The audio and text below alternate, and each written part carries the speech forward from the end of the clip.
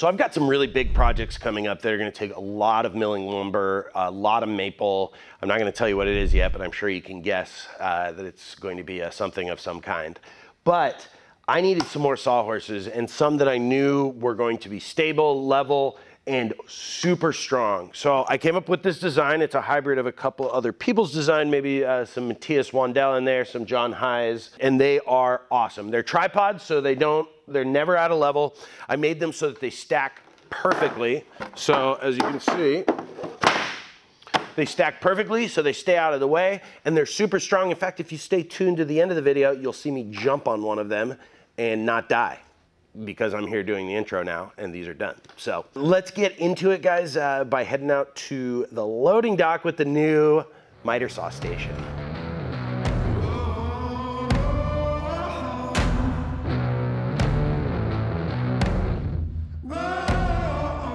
Okay, so we're gonna go ahead and cut up all our lumber. Now this is a great project because I'm probably gonna mill these a little bit just because I have old knives on my 24-inch planer, so I don't really care about the pine going through it, and I kind of want them to be nice for the inside of the shop, but really you don't have to. You could just do this with screws and they come out beautiful. I built another pair of these you see me use. They're sitting right behind me.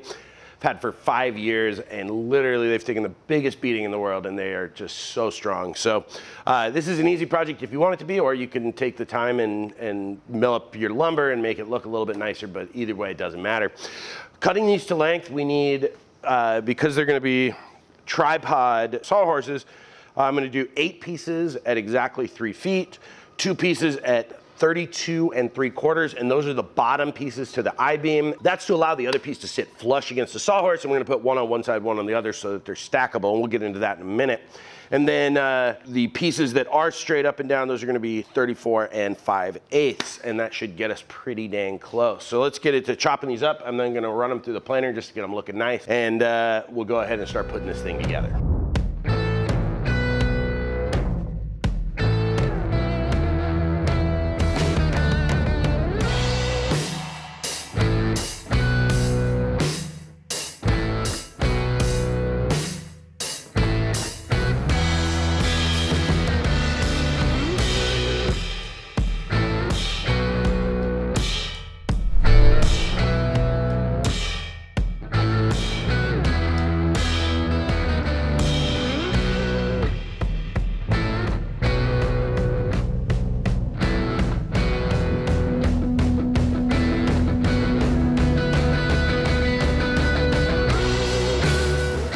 Okay, and now this is for alignment. Again, you don't need to do it. If you just want to slap some of these together, you can just screw them in. We're gonna make I-beams like this, basically.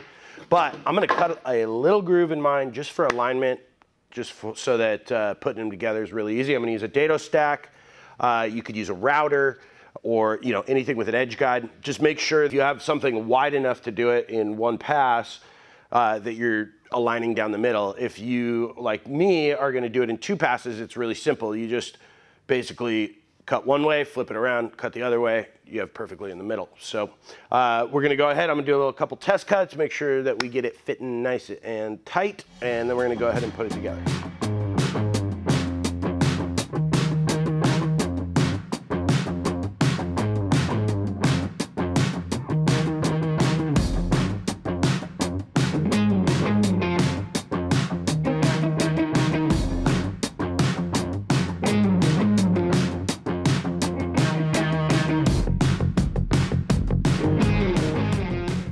Okay, so this is gonna be our basic setup. This will be our I-beam. Now remember, you've got your longer piece on top and your shorter piece on the bottom. And the reason for that, your solo leg, the leg that's just a little bit shorter than the other ones, is gonna go, we'll pretend these are lined up. It's gonna go like this. And you wanna alternate sides. So on one sawhorse, do it on this side, on one sawhorse, do it on the other, and that's so that they're stackable. And here's another thing too, we're gonna put some glue on the bottom of the I-beam, but not the top, because we want the top to be removable in case we ever chew it up so bad that we wanna replace it. Also, your top screws, I've got this countersink that I got from Bits. There's a 15% off discount code in the description. I'm gonna sink this bad boy deep, and the reason, gentlemen, I'm gonna sink it deep, guys, because we want our screws to be below where our saw blade is. We know that for safety, we never stick our saw blade more than 1/8 inch below our material. So we know that if our screw is 1/4 inch down, we're never gonna hit it. So let's get these put together, and then when we get to the angled legs, I'm gonna show you how I do that.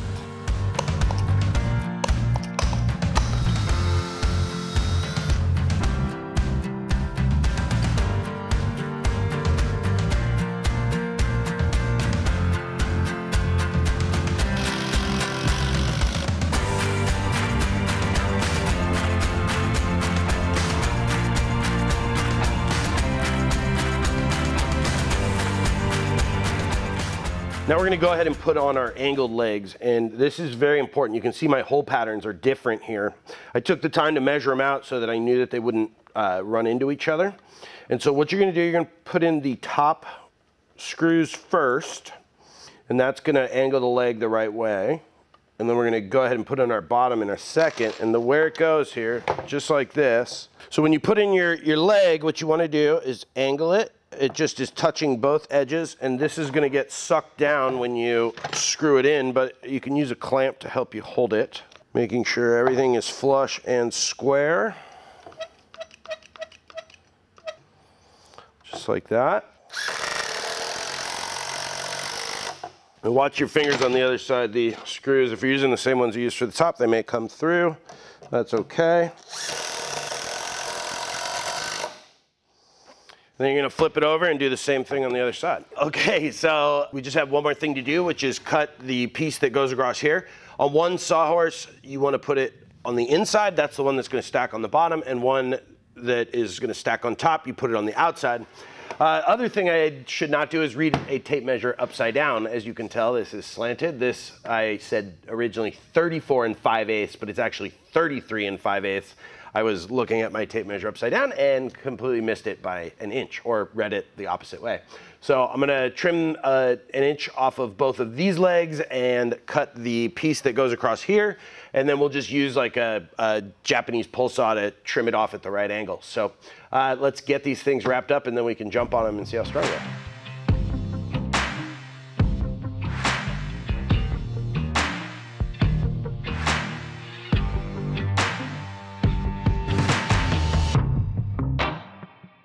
Okay, the last thing to do, clearly they stack just fine, but I'm gonna cut a little notch here for the 2x4 so they fit flush.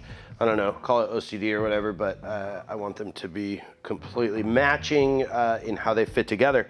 So I'm gonna cut a quick notch, and we'll call these done.